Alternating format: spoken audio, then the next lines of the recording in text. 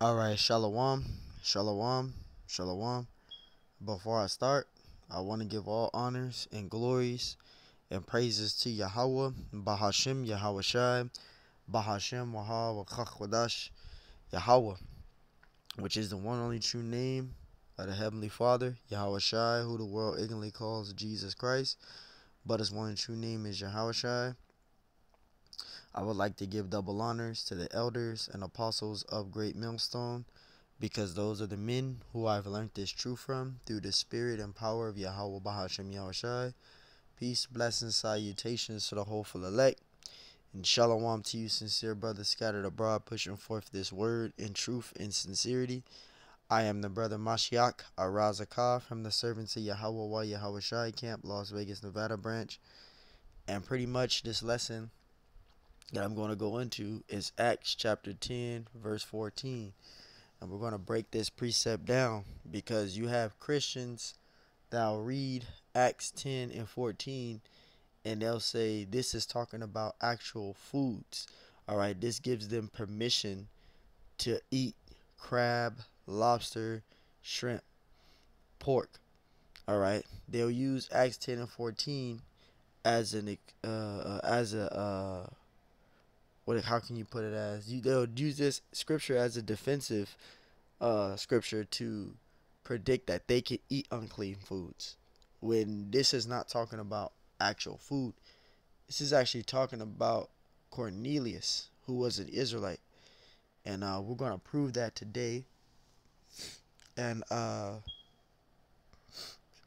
willing, is that's in Zedifying. Salakia, Salakia. All right, we're gonna prove this today.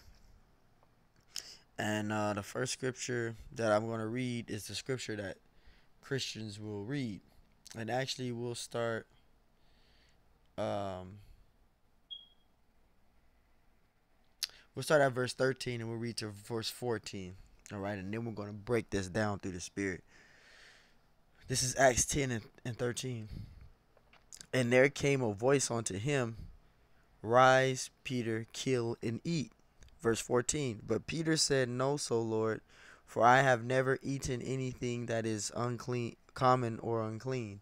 So Christians will read this scripture here and they'll predict that Peter was allowed to eat unclean foods. All right, but when you go to Leviticus, the 11th chapter, the Lord gave us scripture, gave us instructions on what food we can eat and what foods we cannot eat. But Christians will overthrow Leviticus 11 for Acts 10 and 14, stating that this is what the Lord told Peter, so we can eat unclean foods, which is totally wrong.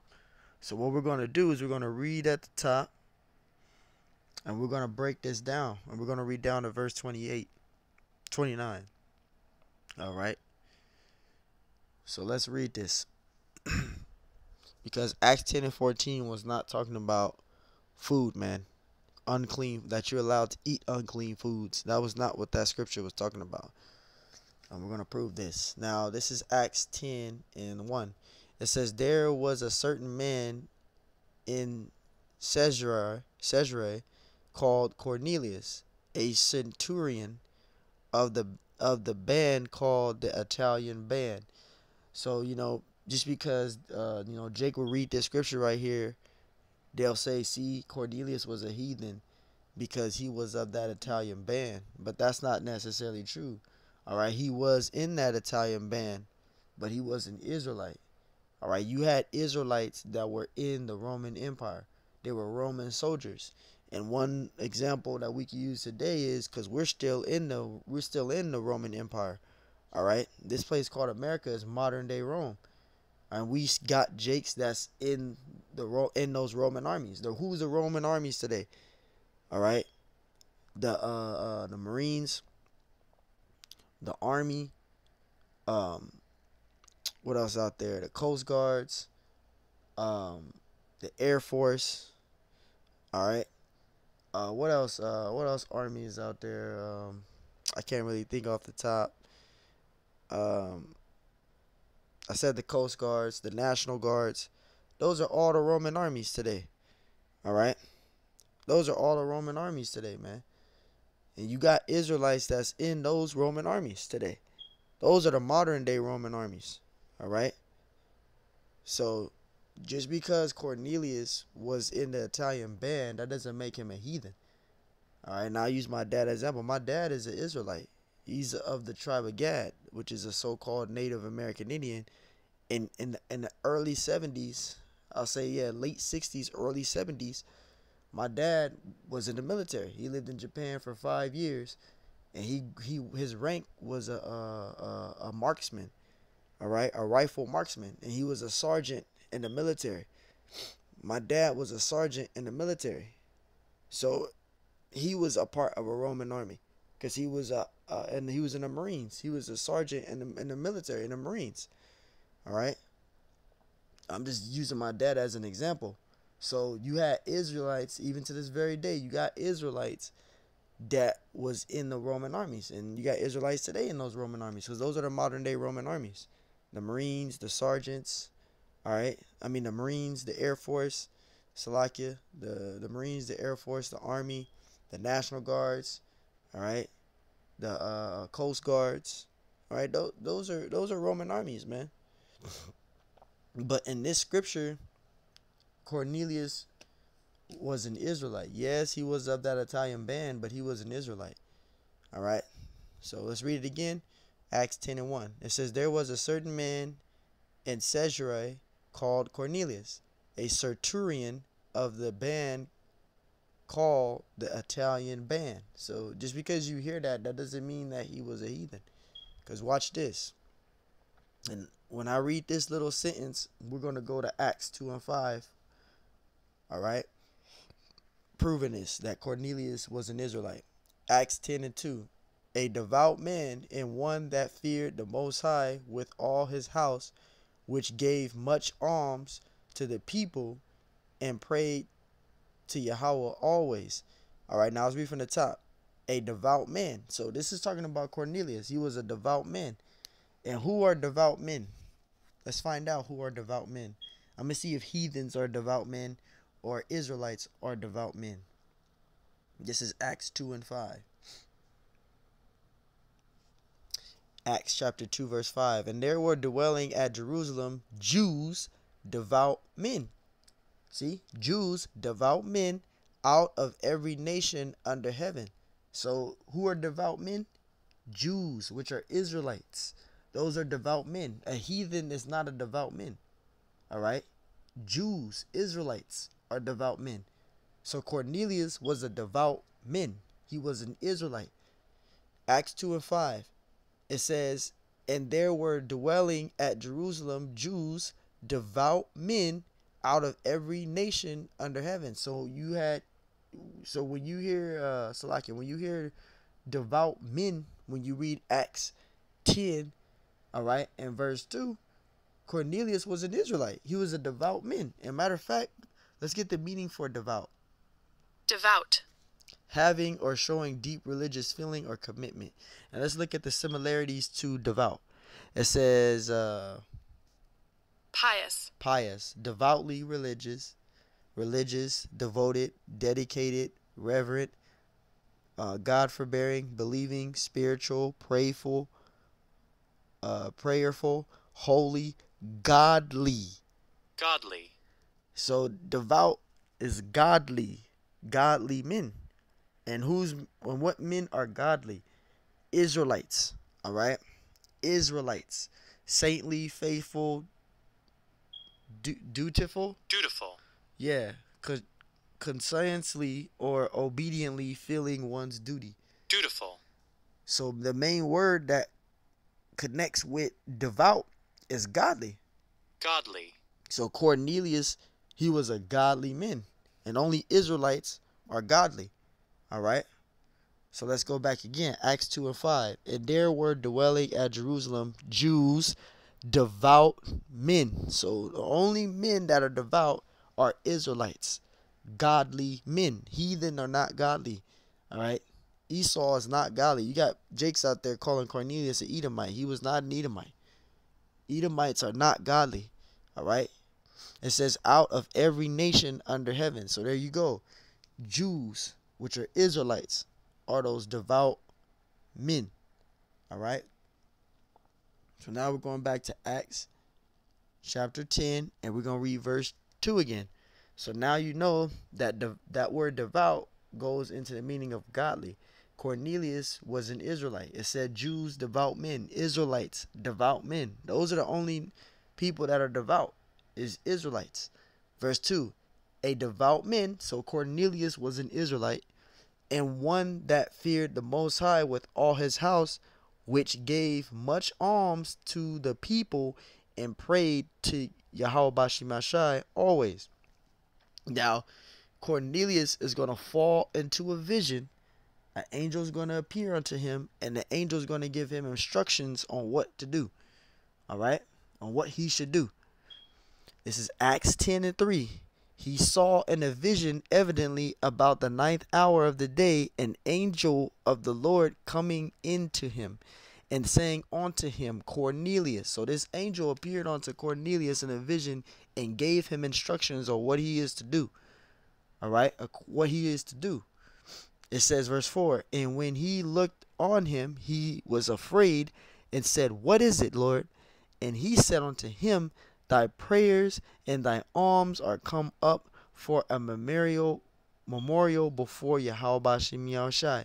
And now send men to Joppa and call for one Simon, whose surname is Peter. So the angel told Cornelius in a vision to send men out to get, to send men out for Peter, so Peter can go to Cornelius so he can meet him. All right. Now it says, and now send men to Joppa. Joppa is a city. All right. It says, and call for one Simon, whose surname is Peter. And he lodged with one Simon, which is Peter, a tanner, whose house is by the seaside. He shall tell thee what thou oughtest to do. So the angel gave Cornelius instructions on what he is to do in this vision. So the angel told him to send men, and those men that went to look for Peter were Israelite men. All right. And you had Israelite men again. Remember what I said earlier in the lesson. You had Israelite men that was in the Roman Empire, and Cornelius was a high ranked Roman. Israelite. He was a high ranked Roman Israelite, should I say? All right. Because again, you had Israelites that was in the Roman army. All right, so don't slip what I'm saying. I'm not being hypocritical. What I'm saying is you got Israelites that were in the Roman army, and Cornelius was a high-ranked Israelite Roman, and that's what I should have said. All right, because you had Roman citizens, which were Israelites. Because Apostle Paul, he was a Roman citizen, but he was an Israelite, just like we're American citizens, but we're Israelites. All right, so-called American citizens, but we're Israelites. All right, so Cornelius was a high-ranked Roman soldier, but he was an Israelite though. All right, and he had Israelites that worked under him, because he was a high-ranked Roman Israelite. It says, and he lodged with Simon, and he lodged with one Simon, a tanner, whose house is by the seaside. He shall tell thee what thou oughtest to do. And when the angel it says, when the angel which spake unto Cornelius was departed, so the angel departed from him. The angel gave him instructions of what he is to do. It says, he called 2 of his household servants and a devout soldier. See, so those soldiers were devout, which we read in Acts 2 and 5. Which says devout men. So that tells you, Jews, devout men, that those were Israelites under him. But they were in the Roman army. So you had Israelites that were in the Roman army. Those devout soldiers were Israelites as well. It says, and a devout soldier of them that waited on him continually. Verse 8, and when he had declared all these things unto them, he sent them to Joppa. Joppa is a city. All right. It says, on the morrow, as they went on their journey, and drew nigh unto the city, Peter went up upon the housetop to pray about the sixth hour. All right, and this is what Peter went to do. All right, it says, and he became very hungry, and would have eaten, but while they made ready, he fell into a trance. So he didn't eat anything. He fell into a trance. All right, he fell into a trance, and when he fell into this trance, this is what it is. A trance is basically a vision. He had a vision just like Cornelius. All right. He fell into a trance. It says, and saw heaven open, and a certain vessel descended unto him, as it had been a great seed knit at the four corners, and let down the earth. Verse 12, it says, wherein were all manner of 4-foot beasts of the earth, and wild beasts, and creeping things, and fowls of the air.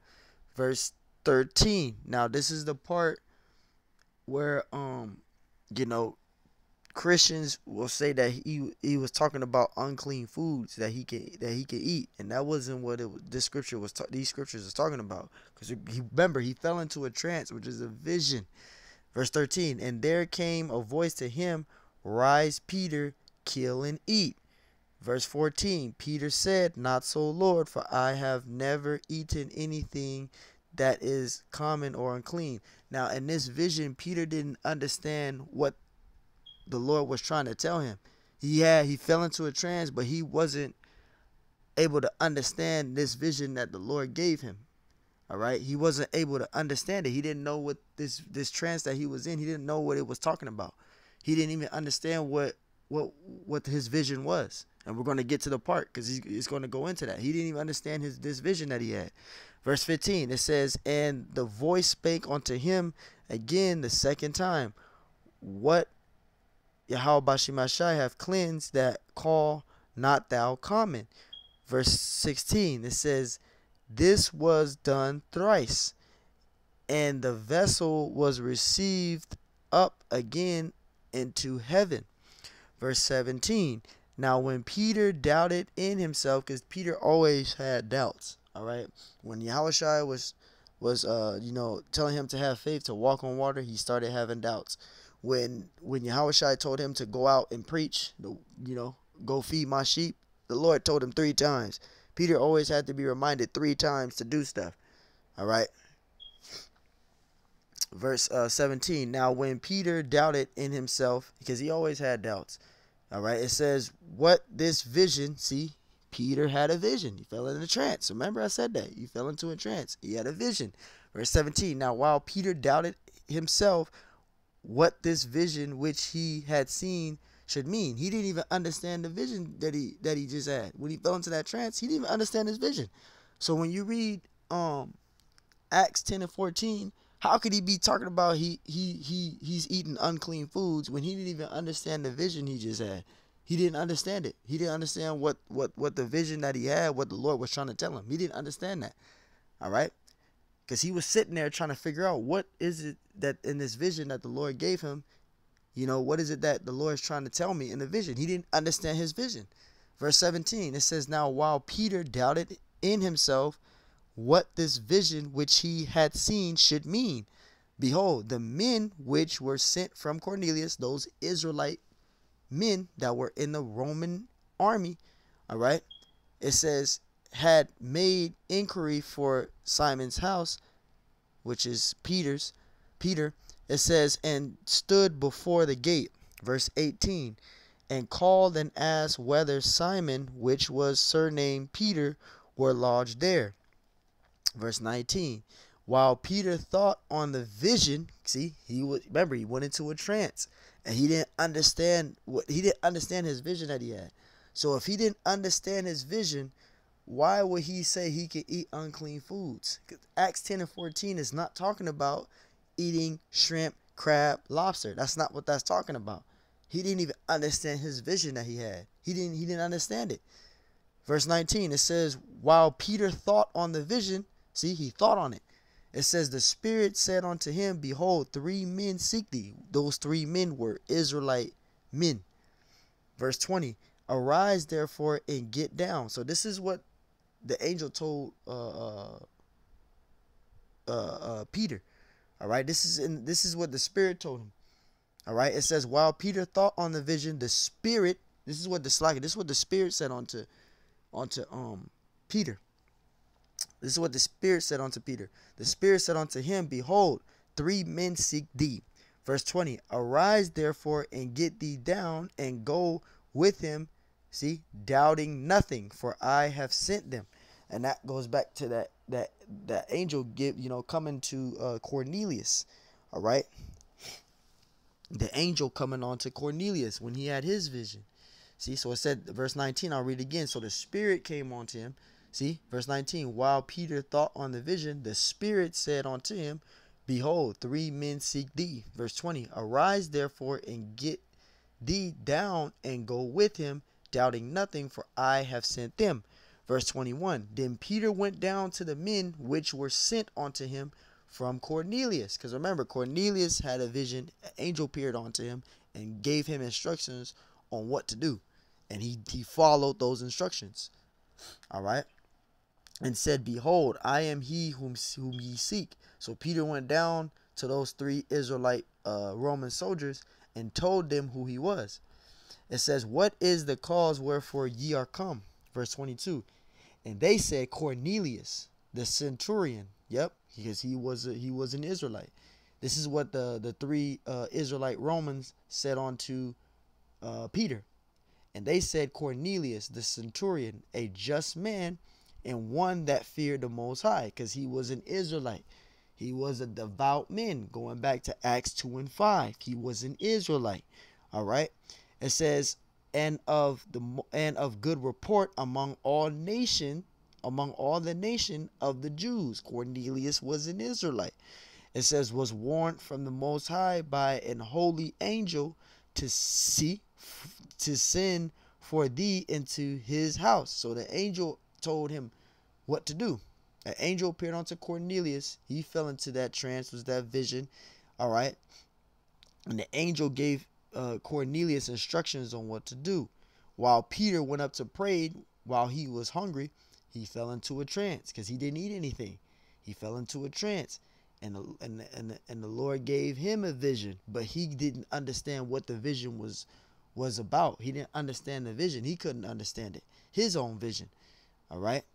It says, and I'll read it from the top. I'll read it right here. Verse 22, was warned from the Most High by a holy angel to send for thee into his house, and to hear words of thee. All right. And this is what Cornelius was instructed. Verse 23, then called he them in and lodged them. And on the morrow, Peter went away with them. So he went with them to go meet Cornelius, who was an Israelite. It says, and certain brethren from Joppa occupying him. Verse 24, and the morrow after they entered into Caesarea, if I'm saying it right, Salakia, and Cornelius waited for them. See, so Cornelius was waiting for them, and had called together his kinsmen. Who was his kinsmen? Israelites. All right. Cornelius's kinsmen were Israelites. His people were Israelites. It says, and near friends. And those near friends are Israelites as well. Verse 25. And as Peter was coming in, see, Cornelius met him and fell to the ground at his feet and worshipped him. All right. And that's what Cornelius did. He saw Peter. All right. And he fell before him, got on his knees and bowed to him, and worshipped him, bowed before him. And this is what Peter said unto Cornelius, the Israelite. All right. The Israelite foreigner. He was an Israelite foreigner of the Italian band. He was in the Roman army. He was an Israelite in the Roman army. And this is what Peter said unto him. And it says, but Peter took him up, saying, stand up, I myself also am a man. So he told him, don't worship him because he's just a man. Verse 27, And as he talked with him, he went in and found many that were come together. And those were Israelites, man, that came together, that met with Peter. All right. They were Israelites. They were all those foreigner Israelites, man. All right. You had Israelites that were in the Roman army. All right. And Cornelius was an Israelite in that centurion, Italian band. But he was an Israelite. He was a high ranked Israelite Roman soldier. All right. Verse 28. And he said unto them, ye know how that it is an unlawful thing for a man that is a Jew to keep company or come unto me of another nation. But the Most High have showed me that I should not call any man common or unclean. And let's go back up to verse 14. So what was that Peter was saying that he never eaten anything common or clean? It was talking about Cornelius, because we just read it. Verse Acts 10 and 14. But Peter said, not so, Lord, for I have never eaten anything common or unclean. So who was this talking about? Cornelius. Verse 28 tells you. Verse 28. And he said unto them, ye know how that it is an unlawful thing for a man that is a Jew to keep company or come unto one of another nation. But Yahweh Shemashai have showed me, because he finally understood the vision that he had. Because he had a vision. Remember, Peter, early in the scriptures, or early in the lesson, we read that Peter fell into a trance. And he was thinking in the spirit, he was trying to figure out what the vision was. And he found out that the vision that he had going up to that, I have not eaten anything unclean, that it was talking about Cornelius. That's what his vision was talking about. Cornelius. And he said unto them, ye know how that it is unlawful thing for a man that is a Jew to keep company or come unto me of another nation. But Yahweh Shemashai have showed me that I should not call any man common or unclean. So when you read Acts 10 and 14, it is not talking about foods, but it was talking about Cornelius, who was an Israelite, man. All right. That's what that scripture was talking about. Cornelius. All right. So that's what that scripture was talking about. All right. It was talking about Cornelius. All right. So, hey, man, we're going to end there with that. It was verse 28. All right. And Lord willing, this lesson was edifying. I want to give all honors and glories and praises to Yahweh, Bahashim Yahushai, Bahashim Yahweh Kakodash, and double honors to the elders and apostles of Great Millstone, because those are the men who I've learned this truth from through the spirit and power of Yahweh Bahashim Yahushai. Peace, blessings, salutations to the hopeful elect, and shalom to you sincere brothers that were scattered abroad, pushing forth this word in truth and sincerity. I am the brother Mashiach Razakah from the Servants of Yahweh Yahweh Shai Camp, Las Vegas, Nevada branch. And Lord Wilderness lesson was edifying. So remember, Acts 10 and 14 is not talking about foods. All right, it was talking about Cornelius. So Lord Wilderness lesson is edifying. Till the next time I say, shalom.